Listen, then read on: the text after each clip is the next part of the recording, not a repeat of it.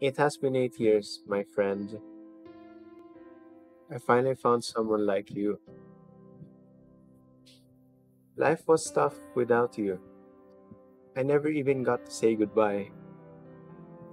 What's there to say goodbye for when we'll never be seeing each other again?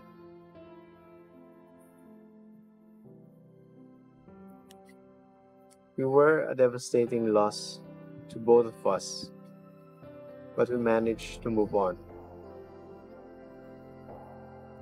I still miss you though. I should have moved on, but I don't want to. These lingering feelings I have are the only remembrance of you that I still possess.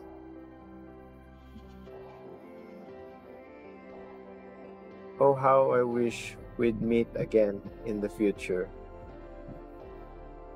Though I know that that will not happen anymore. For you're in heaven and I'm in hell.